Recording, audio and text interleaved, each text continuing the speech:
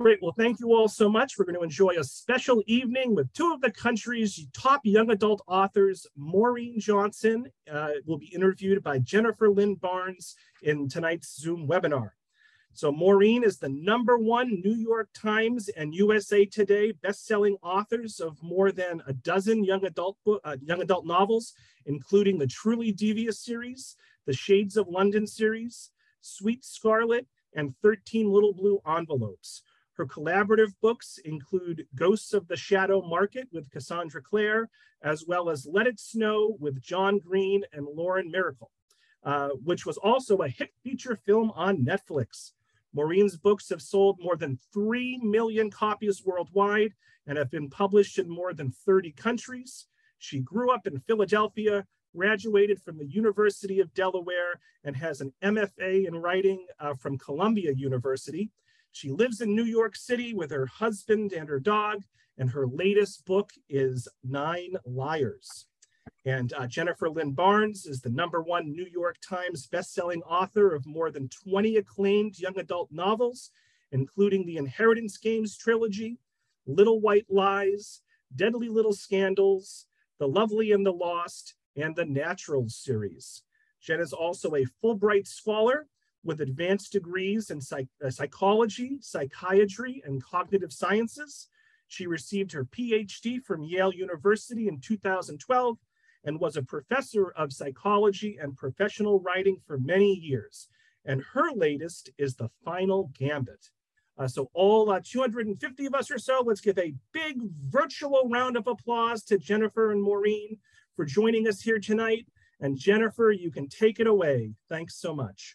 All right. Well, I am so excited to be here tonight with Maureen, who I've known for many, many years, to talk about this book and the series that it is a part of. So for my first question, and because of course I come complete with long lists of questions. Maureen, are you getting some glare there? You know what? The sun, I'm here in California in a hotel room and the sun just popped out from behind a cloud. I was like, I'm going to put you in weird shadow. So hi, everyone. I'm a creepy shadow. It actually makes you look quite mysterious.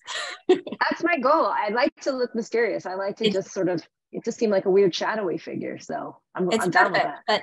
But on the topic of being mysterious, I wanted to go back in time, way back to before you wrote Truly Devious, and just ask kind of what drew you to the mystery genre in the first place? I always wanted to write them because I was obsessed with mysteries as a kid. They're all I read. Truly, it was the first book I ever read was The Hound of the Baskervilles. I had a children's edition, little tiny illustrated edition. I was 4 years old when I got it. And it was my first book. And I was amazed by this guy. There was this story about this guy who was so smart. And he could tell that his friend Watson was there because he looked in the reflection on the teapot. And there was the glowing dog and the cigar. Like, it just was like, this is amazing. I just want to solve everything. And I read every mystery that I could get my hands on from, when you're at that age, things like, Choose Your Own Adventure Mysteries, Encyclopedia Browns, obviously the Weston Game, which I read over and over and over until I wore it out. There was this amazing illustrated series of books called Something Queer. And it was like something queer is happening in the library, something queer is happening at school. And then just from there to every single mystery that they had on the library shelf, and to Agatha Christie's A Day and word puzzles and 1-minute mysteries, and like, basically, you name it, I wanted to solve it, but I didn't write mysteries for why. I think there are a couple of reasons. I wasn't sure that I could or if I should. And I think sometimes maybe we don't do what we want to do because it seems like, oh, what if I get it wrong? Well, then I'll be really sad that I disappointed myself not doing the thing I love so much. I couldn't bear the thought of doing it badly. And they seem really complicated. And you know what, Jen, they are. I don't know if you know this from the fact that you've written all these mysteries, but they're kind of complicated.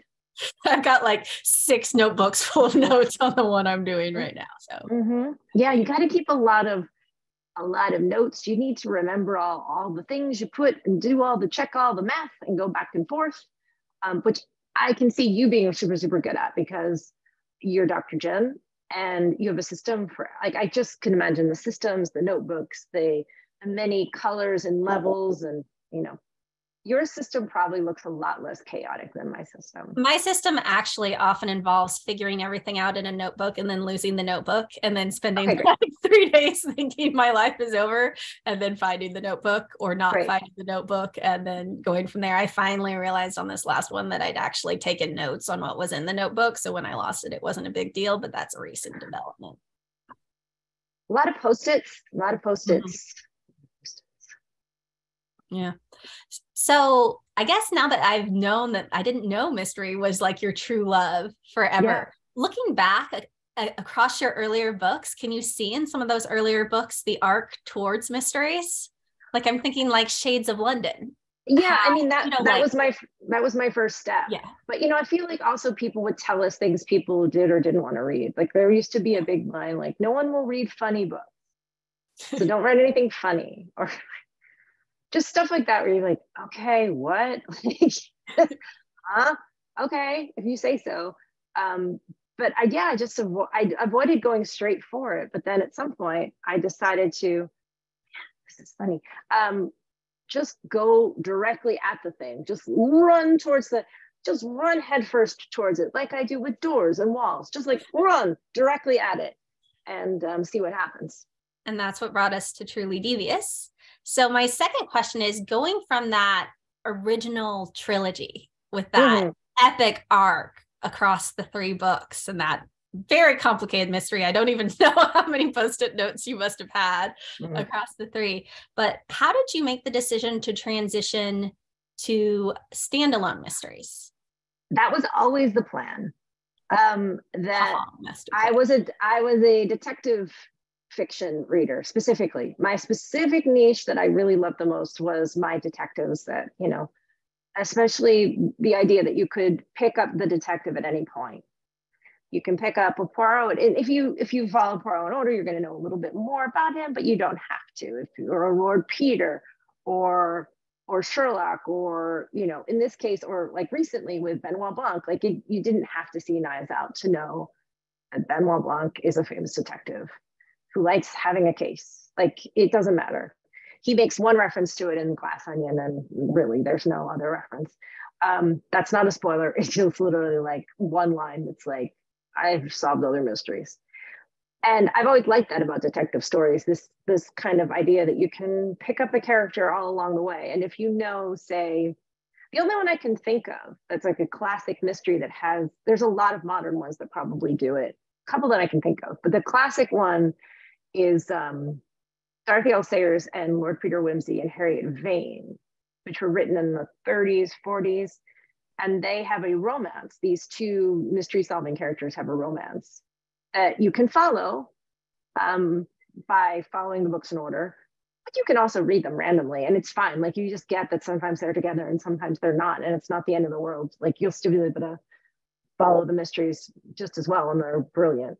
So I always wanted to write a detective. So I built a detective. I built a large thing for her to grow in, like an aquarium. Ellingham's just an aquarium to grow a detective, as far as I'm concerned. So I needed a place to grow her. And then like she was my sea monkey or something. And then I was like, okay, and now I send you to the world. So I'm wondering, when you're referring to all these classic mysteries and even, the more recent ones, even Knives Out and everything, do you think there's a difference when you're doing these standalones and it's a YA than if you were doing it in adult? Are there any additional challenges to having a character who's at a time of life when they might be changing more? Yeah, I do. Also, they have different levels of resources. As you well know, like when you have someone who's 16, they're not going to be like, yeah, my ex-wife, like that's just not how it is. They're like, I have my very first significant other. I've had my very first heartache. I'm learning to drive a car and I have no money. Or in your case, I suddenly have a lot of money. Or like it's that age group, why usually about firsts. Yeah. But a lot of detective stories, the detectives have things like a car and a whiskey bottle and crooked blinds and a failed marriage and a smoking, like they're always like that. They have a lot of baggage.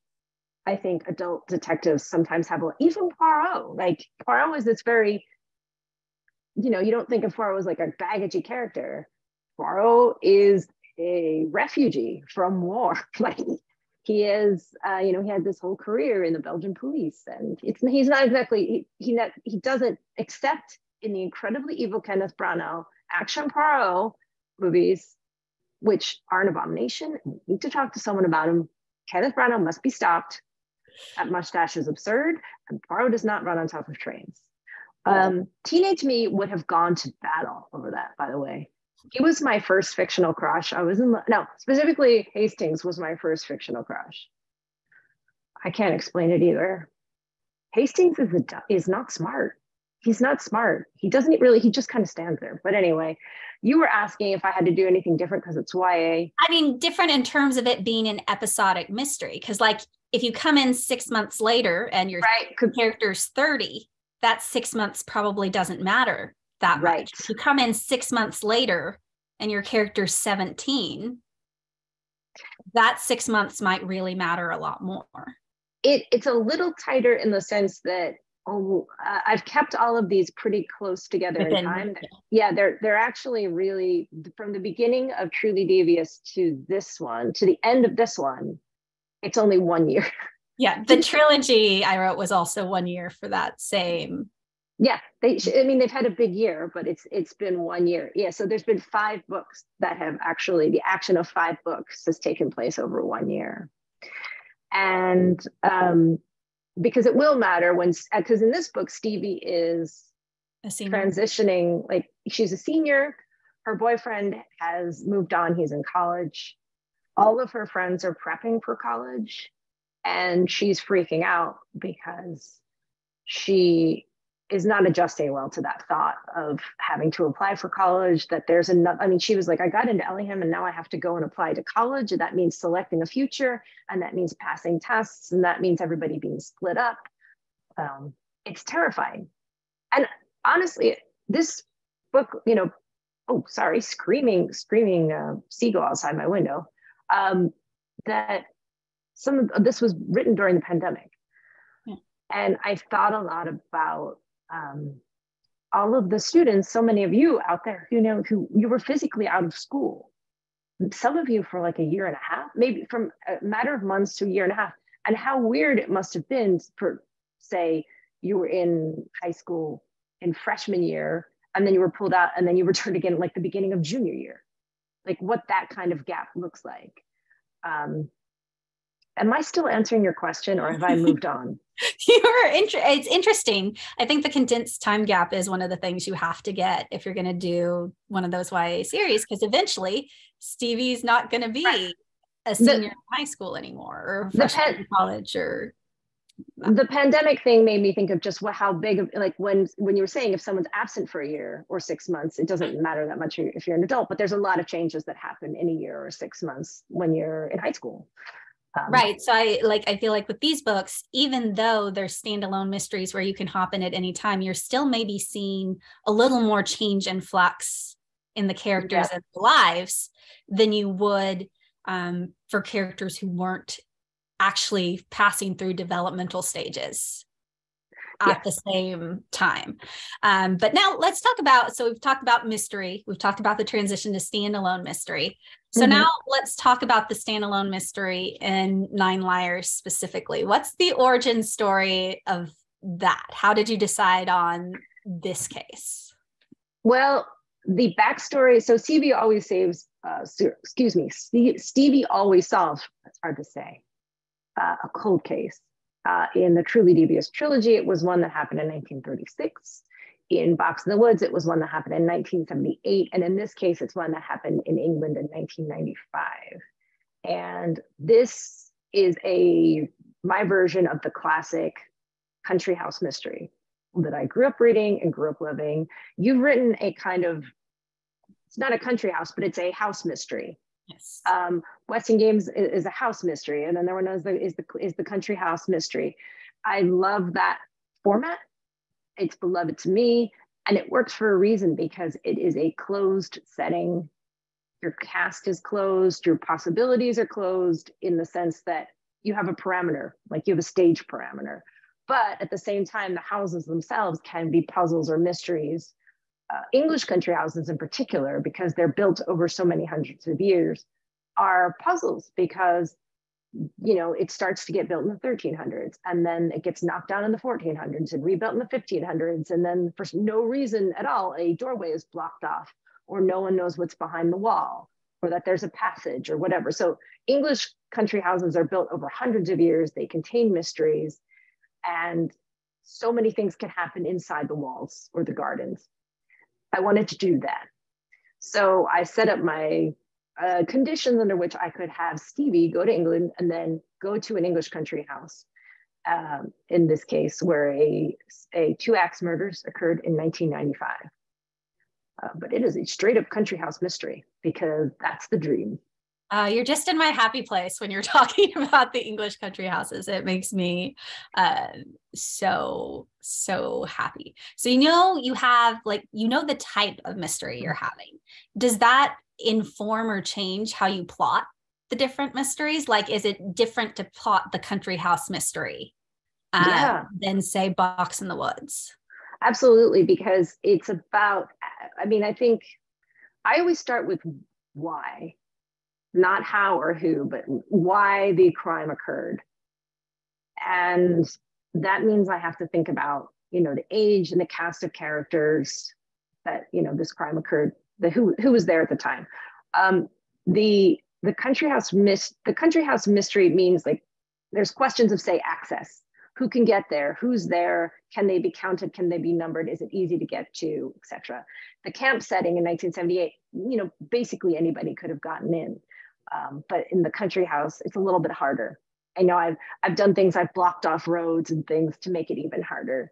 So you really know who was in that house at the time. Yeah.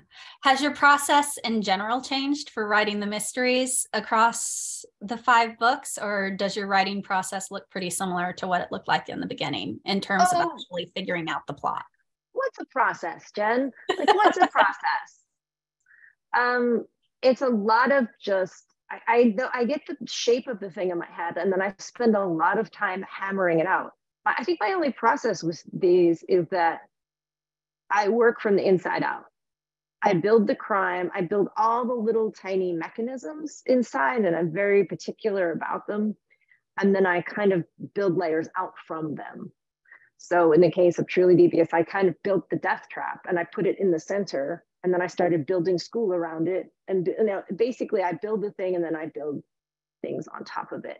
And I spend a lot of time physically sketching out the places. There's a map in this, there's a map in all of these books. And that's because I really think a lot about the architecture. I don't know why. It's not like I'm good at architecture, but this is sort of like a stage play. Like, it matters where everyone's standing. It matters what everyone can see, what like the various viewpoints are, where they are in the house or on the grounds. So yeah, the location, that matters a lot. And it's interesting because in many senses, since Stevie is in the present and the mysteries are in the past, the location is the thing that's connecting. That binds the two. That binds the two. And there may be some changes and things that aren't, but she can go to the spot where something happened when she's recreating it. So I think it actually makes a lot of sense when you've got these like dual timeline mysteries for place to play such like a huge role. Yeah, within the process, it's just building from the mystery out in a very, very firm sense of place. I have to know what it looks like and draw the layout and make sure I know the physical footprint of everything, so that when I move people around, I have a very clear idea how far it is in between things, or how do you get from one place to another. Because it matters what happens, what can be seen, what can be heard, how quickly could a person get away, things like that. At what point in your process do you start figuring out the like individual characters who are involved in the historical mystery? Because you've got like the place, you said the why, and you kind of maybe have a vague idea of who's there to begin with, but then at what point does the actual like figuring out your list of players, if we call this a stage play, happen? Yeah, there's a big cast in this one. So I knew it was going to be 1995 in England, and it's going to be a group from Cambridge University that is a drama comedy group. Because Cambridge University is famous for that. Like the Footlights, they're famous for producing comedy drama group or comedy groups, comedy sketch groups. So I knew that's who I was dealing with, like theater people, my people.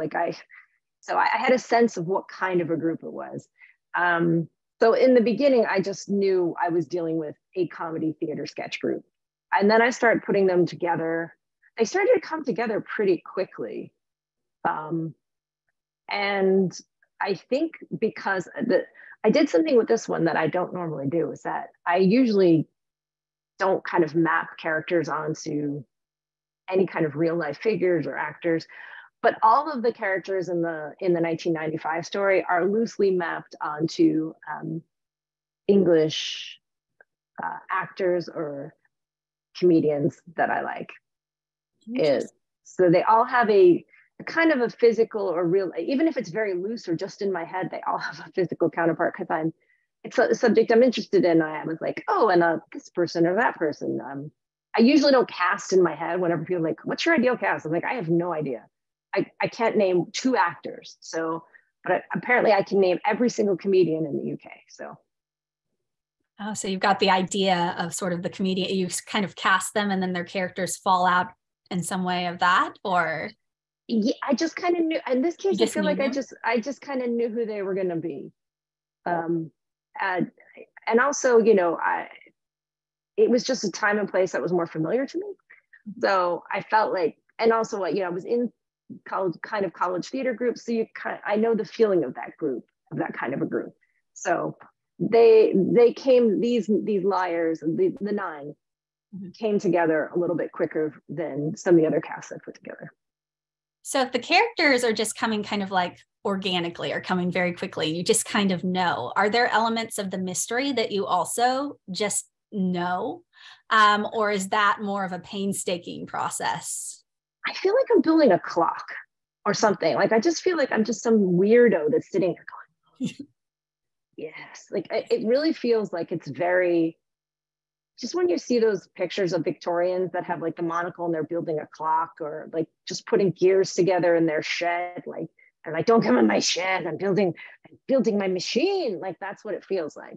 Like, it's a weird job being a writer, where people are like, what is she doing? She's building imaginary people, she's putting them into a dangerous situation. But yes, it's very small and painstaking. And I just, I try to build an interesting how each time. This is a pretty classic axe murder, pretty much your standard classic axe murder.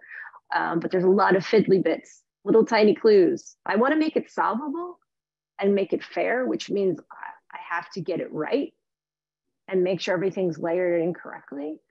And that there are enough false leads, but also there's enough reasonable material in the right places. So it feels like you're kind of working with like tweezers or not like an eyedropper or something. It's very precise fiddly work. Do you ever put something in and then realize it changes some, like anything else that you haven't put in yet but want to keep it? I ask on a personal level. Maybe the clock being built to achieve the end. I think that I tend to work from inside out. So I tend to build the clock and then build out, which means that I will rigidly, I'll be like, no, Maureen, what if you did? Oh, no, I can't do that. It sounds fun. But I built the machine, the wonderful machine. And so, yeah, I tend to pretty much stick with it. There's some wiggle room, but I tend to stick with it pretty closely. How much do you generally know when you sit down at your computer and go like chapter 1? Like, do you know everything at that point or nothing at that point? Well, I also don't write in order. Oh. I don't write in order, and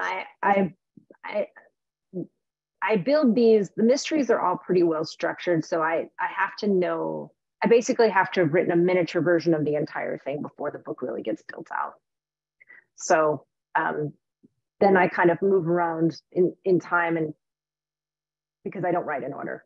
So I'm kind of jumping around and putting things in as I need to, which means I can jump around and put things in chapter 3, chapter 16, chapter 1 as necessary.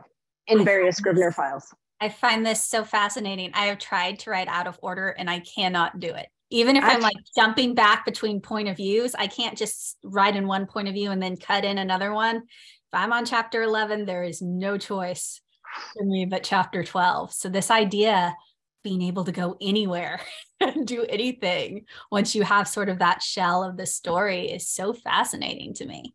I've never been able to write in order. I tried, I couldn't do it.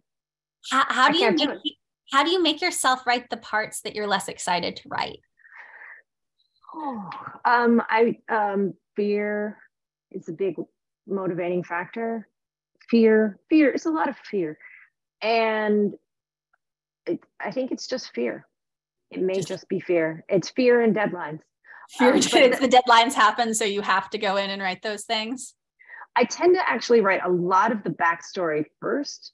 So all the cold case stuff will be very carefully, like that'll all be pretty much solid. And I tend to find they're very easy and fun to write. Yeah. Like for some reason that it just makes, like it's those parts always flow really easily.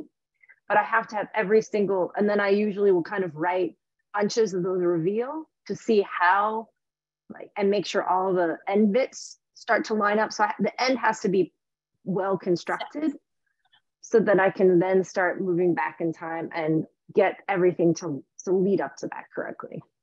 It's chaos, Jen. If awesome. You saw it, you'd be like, what is this document? I'd be like, no, I find this so exciting. I am so fascinated by this process, but thinking about it when you're talking about like the flashback stuff being set, like I always set the puzzles first. And the puzzles are easy and the puzzles are my happy place and the puzzles never change. And then I have to go back and get the story around it. So maybe there's some similarities there. And it's like puzzles are easy. I can do all of that stuff in like, even there's like 50 puzzles, that's like 2 days.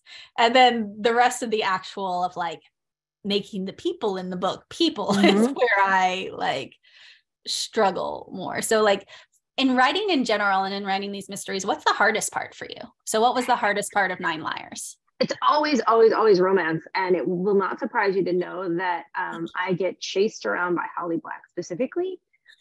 And so this particular romance plot, and the things you see Stevie doing were largely based on a conversation I had with Holly Black at a lake, where she slowly chased me around and was like, what if this, tell me about your romance, in that way that Holly does, where she coaches you through the parts that you're resistant on. Like I would give to have Holly Black chasing me around right now. If anyone doesn't know this, Holly is like the most amazing like magician at making other people's books work. You'll just be randomly at dinner and she'll be over there making someone's book work. It's remarkable.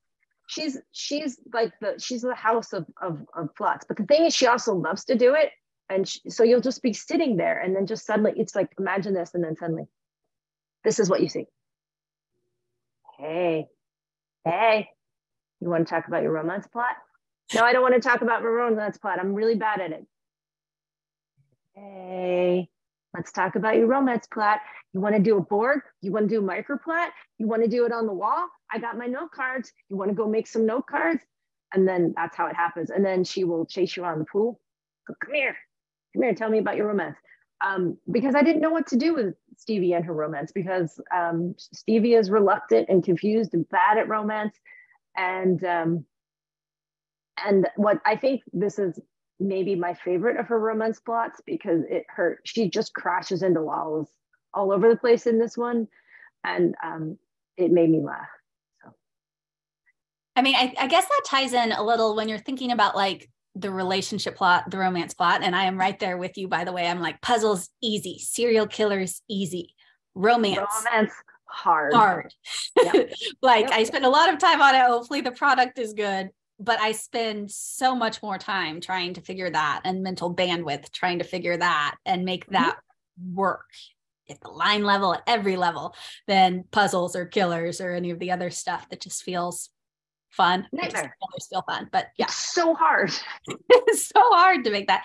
But like you have an extra challenge when you're writing a series and a series of standalone, and that like your romance plot has to stand alone, but it's also a trajectory, or at least the character's trajectory is a trajectory. So like, how does that weigh in when you're on book 5? Well, I can tell you, and we're going to talk about Holly Black again, which is good because I'm doing an event here in California with her tomorrow. So like, I can tell this story of like how I was at her house and it was 11 o'clock at night. And she's like, I just put on the coffee. So she's got this big old kitchen dining room table. It's huge. And she's installed at the end a roll of butcher paper. And what she did was she goes, and she fills the table with a long piece of butcher paper and plunks down a container of crayons and says, let's talk about the romance arc for all the books.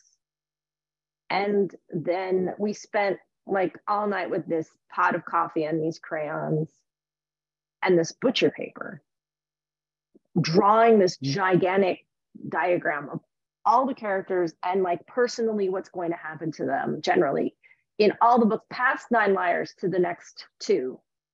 So the major hits of like basically where they're going are all on this giant piece of paper, which you did not lose, right? Tell me. Oh no, I have it. I have it. She ripped it off and I took it home and I converted it to a different chart, which sits next to my desk. So so I know what happens.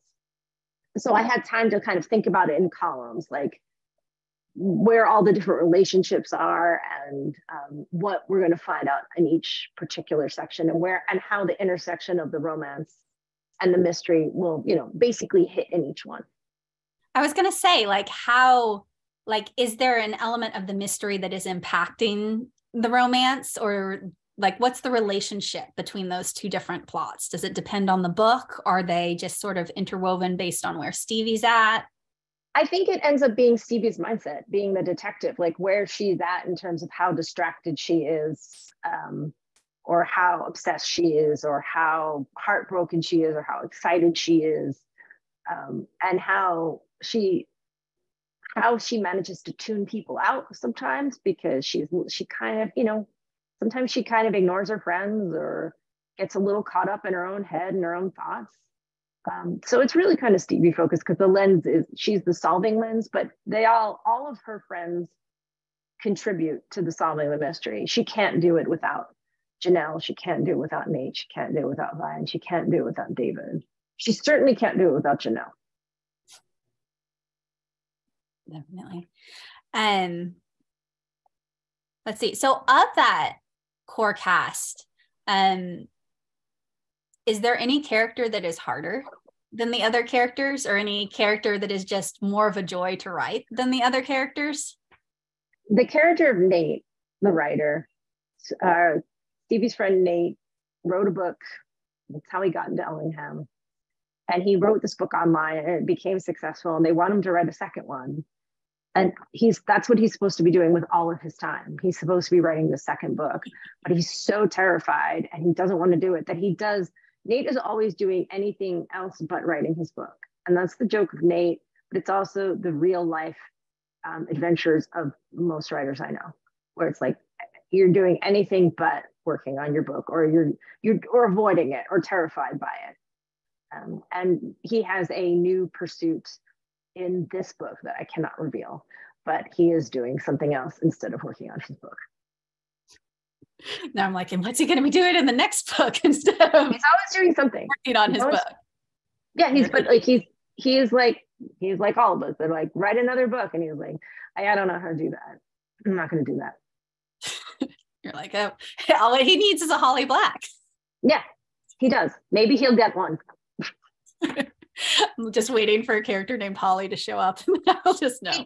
He does have a fan. He has like a 8-year-old fan in the box of the woods who keeps following him around, giving his ideas on how his book should go. That he does not like that at all. Let's see here. I've been hopping around my questions as the conversation has been going. Let's see. Okay, so here's one that I struggle with. As you're writing these mysteries and you have readers who are coming along with you, story after story. One of the things you're doing is you're training them to be better at solving mysteries, especially because they're learning through Stevie and watching what's going on and all of that. So here's the question. As someone's after someone's read the first 4 and they're getting that much better, how do you keep surprising them?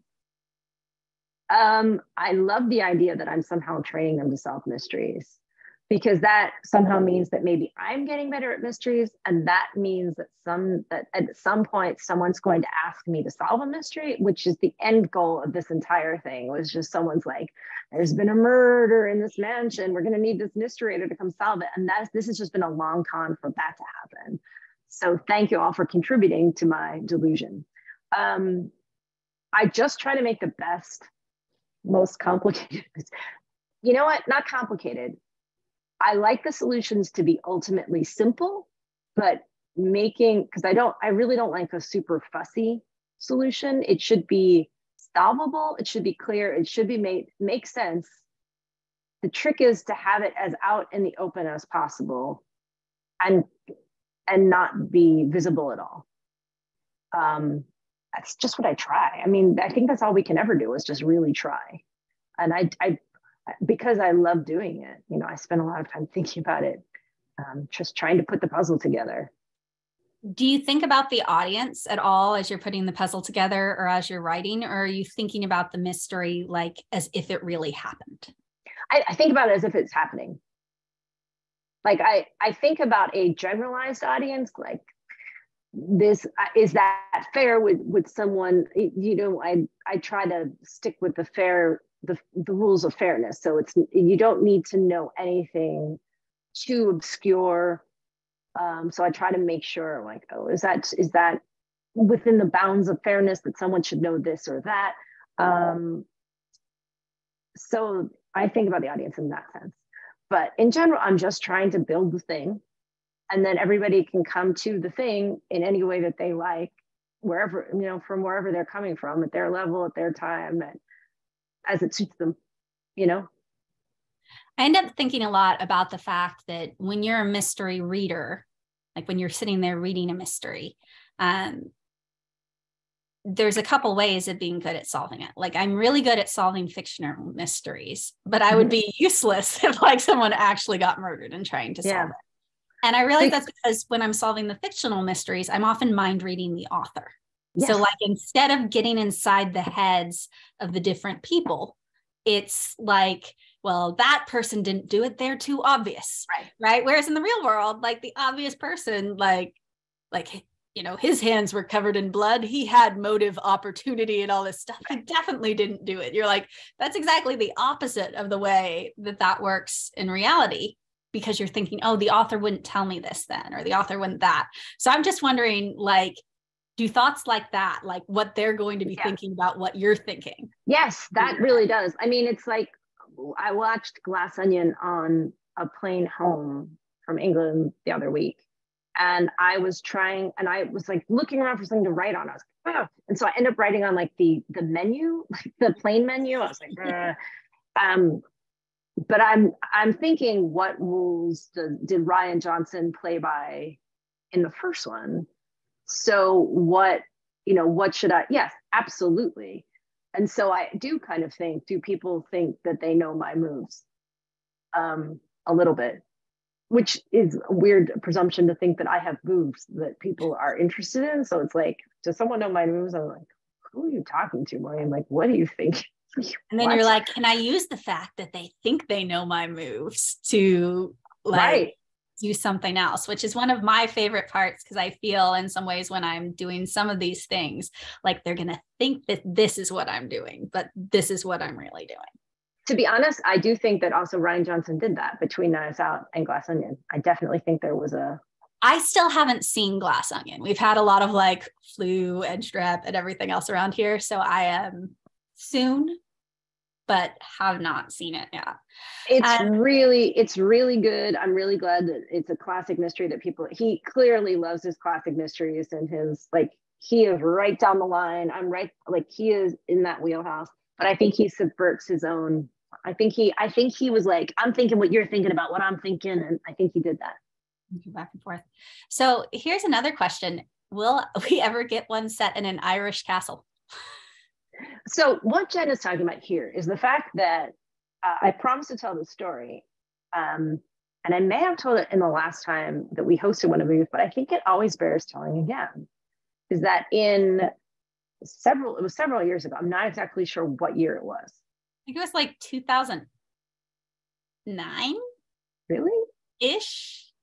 Maybe. Yeah, I think so. We were, there were 10 of us in a castle in Ireland, which I believe was, I think, rented by Sarah Rees Brennan. Mm-hmm. I think Sarah actually ran the whole thing. Everybody said, come to Ireland. We came to Ireland. And you can do things like that in Ireland. You can rent a castle. It was a castle. And it was big, and it had many weird enchanted animals around it, like a cat that came and adopted us and stole Cassie's grilled cheese. Yeah. Yeah, that cat came in, that cat fully stole a grilled cheese sandwich. And one night we went, so we didn't really go out that much because it was really in the countryside. There was only one small town. But we were like, why don't we go to the town? So we walked to the town, and there was no sidewalk. We walked basically along this road that had nowhere safe to walk along it. So we walked sort of in a ditch in the moonlight. It was like we were all walking in this ditch in the moonlight, avoiding cars, is how I remember it. And we get to the town, and everything is closed. Like the town is closed. And I was like, I hadn't seen a vegetable all week.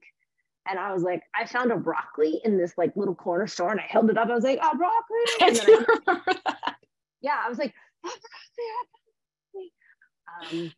So I put the broccoli under my arm, and we went and we found the one pub that was open, and it was full of like characters from a sea shanty is the only way I can explain it. Like there was a man who came over, and there could have so easily been a historical murder that was mentioned at that time. Yeah, like he came over and he was like, girls, sing. And he wanted us to sing, and he was like commanding us to sing. So we walked back through the ditch along the road with the broccoli, and we got back to the castle, and we realized, I think we went ahead, and the people with the keys were behind us. And we thought, wouldn't it be funny if we were suddenly gone? We're gonna scare them. If they couldn't find us at all. And then we were mysteriously inside the castle. We jumped out and scared them. But we were like, well, how do we get in? And we're like, but because it's locked. But there was a window that was open like this much. I'm not even kidding. It was open like this much. We're like, and we looked at Jen, and who's been a gymnast and all these things. And we were like, do you think you can get through like that window? And she's like, maybe. And I swear to you, like she did this incredible like back bend and like slithered. Like, I don't know how you did it. Like you got through this little, and you had not do it today. you had to crawl around like a lamp and go under it was like a very sophisticated, twisty thing that you had to do. And then you let us in, and then we hid, and like, as I remember it, they didn't notice. Like they were completely unsurprised. We jumped out and they were like, oh, hey. And we're like, all of that for nothing. Like we ran down the path, and when Jen like defied physics and logic and slipped through a 4-inch crack to like break open. Had a very elaborate plan, as only people who would one day come to write mysteries could. It was so much work. And literally they were like, oh, hey. For nothing. It was for nothing. So if not an Irish castle, are there any hints, however vague or mysterious, you can give us about where Stevie might be headed next? There are 2 more books. Yes. She will end up back where she starts. And she's going somewhere between that I can't reveal yet, but she will end up back on home turf. Ah. Very good. I think it is about time to check out audience questions. If you have been putting your questions in the chat, please copy them over to the Q&A section, because that's where I'm going to be reading off some of these questions for. So let's see. Ooh, here's one. Maureen, if you could bring a truly devious character back to life, who would it be? Back to life. Mm-hmm. So someone from any of it who is not alive, but you could re-alive them. Ellie then. Oops, that's really sorry, I guess by definition this ends up being didn't really think that one through. Yeah, I didn't think it through. I just went through. By the way, that's I was kidding. Let's see.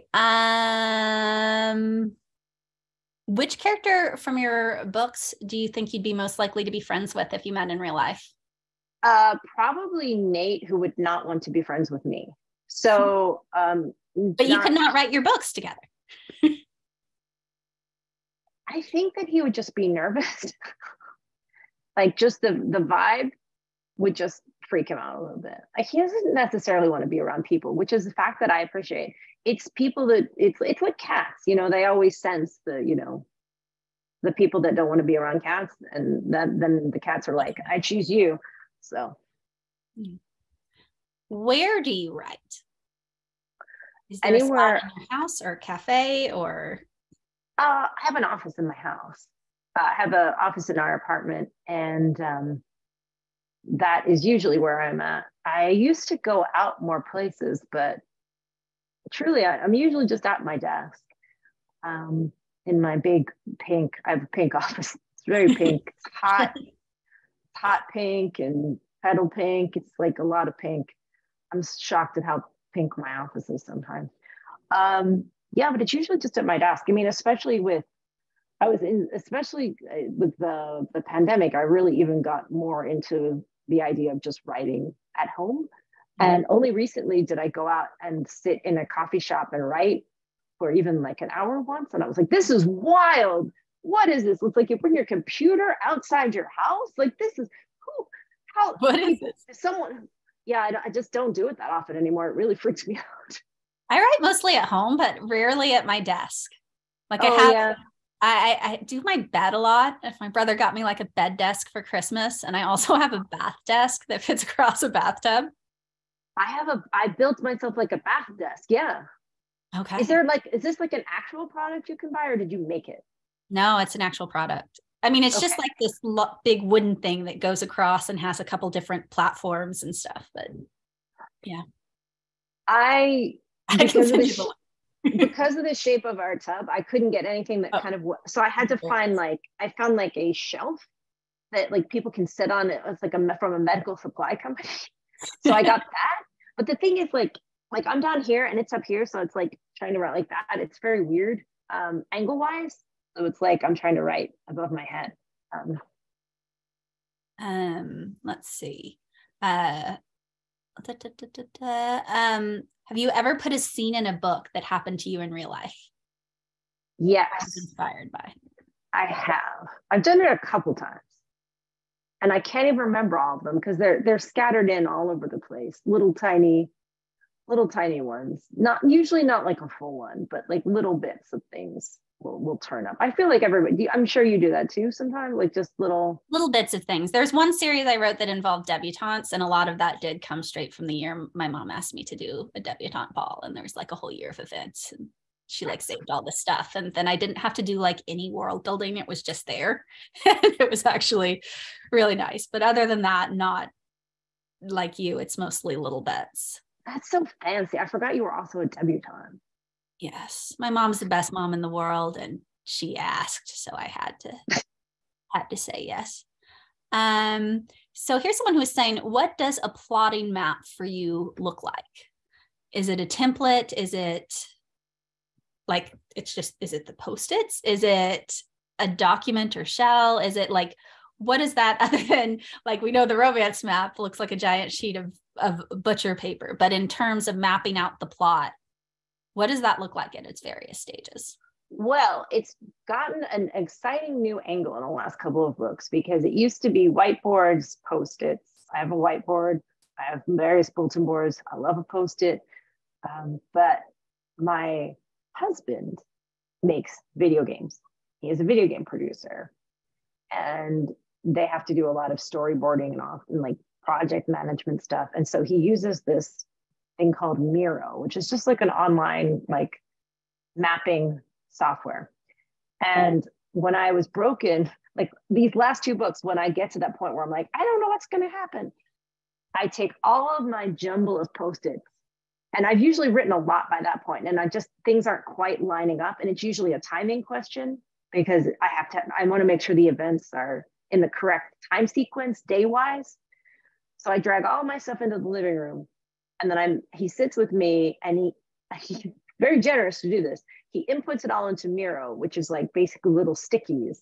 And then he'll ask like what kind of question we're trying to answer, or like, and basically I walk around the room like Columbo, like, and then this happens, and then that's this, and that's that. Don't write that down. But then it's a question of that. And then that's actually a character point, and that's not a character point. And that's a thing I have to build in later. And that's actually related to, and I have all these different levels of thought, and he just sits there and kind of transcribes it. And then he's like, okay. And then we build a map in Miro with like these Post-its. And then I sit there and kind of scream and have panic attacks because this level of breaking it down is really nerve-wracking. And it usually takes 3 to 4, maybe 5 days. By the end of it, in the case of the Box of Woods, I had this long, I had to get it printed out at FedEx or Kinko's or something, because it was this long color, multi-page long printout that had multicolored squares for the different beats, like the mystery 1 beat, mystery 2 beat, romance beat, something beat, and then the schedule of days, like because I usually know exactly which day 1, day 2, day 3, whatever. And then I had just this giant chart, which I then taped up and stuck to my wall. So recently, in the last 2 books, they have been actually transformed into an online Miro Post-it board and then printed out.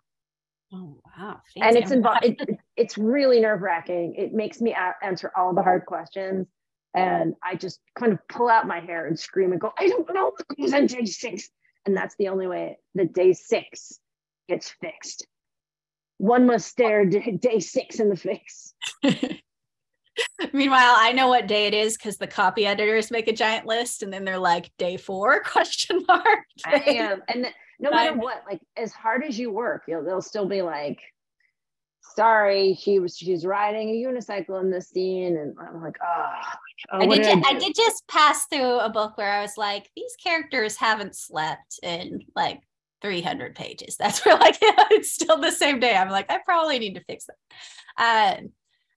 When you're doing this whole process of mapping out all of it, another question the audience had is, how do you balance the character development against the plot demands of the mystery format?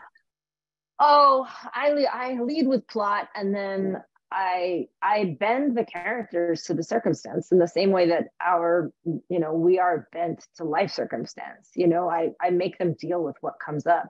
And then, obviously you change the order of events in order to make things more or less dramatic, but that's built in, that's just plot structure. And then I throw the characters into it and make them climb over all these. It's like I built an American Gladiators course and make them run it. I'm like, here, I built this terrible thing for you. Go do it. Like I built you an obstacle course. Go run it. Do you, as the author, like to add things into books that will make the reader scream, what? Or possibly throw the book across the room? That tends to happen, and I didn't really mean for it to happen, but let me just say it happens a lot. I have been screamed at many times for this one already, and I'm delighted. I'm like, thank you for reading all the way to the end. I know you read to the end. And for Karen, do you are you ever surprised by the things that people found most surprising or most upsetting? Or do you kind of know what you're doing up front? A little bit, but sometimes it surprises me. But also I'm like, I kind of accept that whatever reaction people have to the book is exciting and fine. Like, I just think I'm always mildly amazed that anybody's read it. There's, even after all the books, I've written a whole bunch of books, and people are like, I read your book. And there's still this little voice in my head that goes, how? Did you come to my house? Like, how did you read my story? Oh yeah, right. Like it's a book, like you can read it, but that feeling never really goes away for me. Like the kind of amazement that other people have read what I wrote down.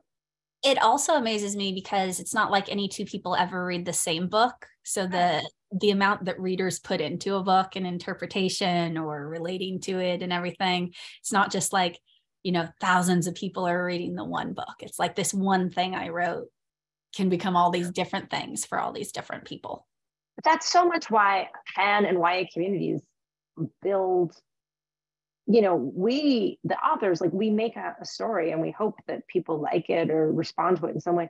But then readers take it from there and make so many other things that are amazing, and then really put the book out into the world and talk about it and make creative things around it and do fan art and tell their friends. And it's just the most amazing thing in the world, isn't it? It truly is incredible. And I feel like I before I wrote YA, I was cynical.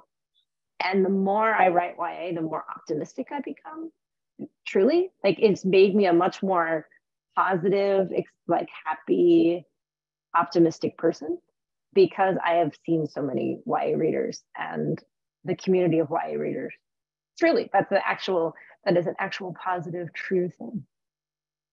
Yeah, that is amazing. There are still so many questions here. I'm trying to look to see if we have one more that can be answered in like 1 minute. Okay, here we go. What advice do you have for young aspiring writers? Okay, and I think you should answer this too. But I think that the number one advice I always give: mess up. Do not worry about messing up. Messing up is great. Messing up is part of it. You have to write badly in order to write well. So go and write badly. And if you're writing badly, you're like, oh no, I wrote badly. No, say, yes, I wrote badly. Good day's work. Job done. Writing badly is the name of the game. Everything is written badly until it's written well.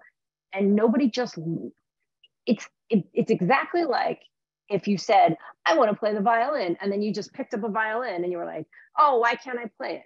Well, you didn't take any lessons. You didn't practice. Writing actually takes practice. And I think that people just assume that you can just write, like it just happens. Nope.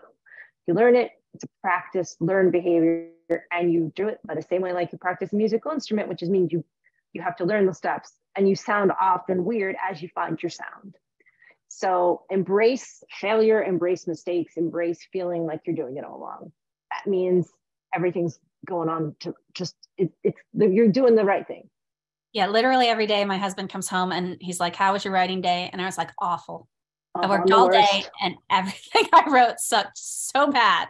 It sucks so bad. And then the next day I go to it and I'm like, okay, but if I do this and this and then like, and finally I'm like, oh, it's so good, but it takes so long to get there and it feels bad. Yeah. Almost it feels every day. Every author writing every book is writing that book badly until they get it the way that they want it to be. So every book is written badly. Don't even worry about it. Don't get in your head about that. And my advice is actually quite similar, but it's another specific thing not to get in your own head about and not to worry about too much, which for me is originality, which sometimes might be a controversial position, but like, I think that people, when they first start writing or when they've been writing for a long time, greatly overestimate the importance of doing something like having an idea, a premise that hasn't been done before, or something else that hasn't been done before. And the example I always give is that, like, I wrote the first Inheritance Games book, I revised it, it went to copy edits, I was like, boom, done. And then to celebrate, I went with my friend Rachel to see the movie Knives Out. And I knew nothing about it. And I watched Knives Out. As I was watching the movie, I'm like, oh my gosh, so much of this is so familiar. It's like, you've got the house and the old rich guy, and he dies, and the will, even like the great grandmother, and like all of this stuff. And the movie ends and Rachel turns to me and she says, oh my gosh, are you okay? This is like a lot like Inheritance Game. It was like, some people might think you totally ripped it off. I was like, am I okay? Are you kidding me? This is like the best thing that has ever happened to me as a writer, because suddenly we could call it YA Knives Out. And suddenly a book that wasn't as easy to hand sell had a whole big audience waiting for it. And so what I always tell people is that, like, by and large, originality isn't gonna necessarily come from the most basic idea, right? Mm-hmm. It comes in execution, and it comes when you're writing with your own perspective. Like, you know, like a girl falls in love with a vampire, that may have been done. Don't worry if it's been done, right? Because you have never done it before. And as long as you are writing as yourself, you have things you believe, things you care about, things that are important to you to be on the page. You have your own voice. That's what's going to make it original. So you don't need to worry, you know, like if someone out there just sold a book that sounds vaguely similar to what you're doing, or if you had this idea you wanted to write and then you discovered there's already a movie like that. Like, you don't have to do something that's never been done before. You just have to do it your way. Yeah, the books, it's people always say things like, oh, I have an idea for a book, I just have to write it. I'm like, well, you've stumbled on the hard part, because premises are a dime a dozen, truly. Like the book, the hard part of book is book. like the book part is the book part. The book part is the telling the actual form, like just the story and the way it's told. So yeah. So if you're sitting there thinking my idea isn't original and my writing is bad, that's normal. Like don't psych yourself out about that. And Jennifer and Maureen, we've hit the 1 hour mark. I want to thank you both for being so generous with your time and just giving us a wonderful conversation. There's about 100 people in the chat thanking you, and I'm sure there's a couple other 100 watching right now who thank you as well. Let's give Maureen and Jennifer a big virtual round of applause. For those who are watching live, look for an email for me tomorrow with a link to this recording, a link to Wellesley Books to purchase copies of Maureen and Jennifer's latest works. And also, I will thank all 70 libraries and a few other folks in that email tomorrow. So look for that tomorrow. Maureen and Jennifer, any last words before we wrap up? Just thank you all for coming. It was amazing that you came out.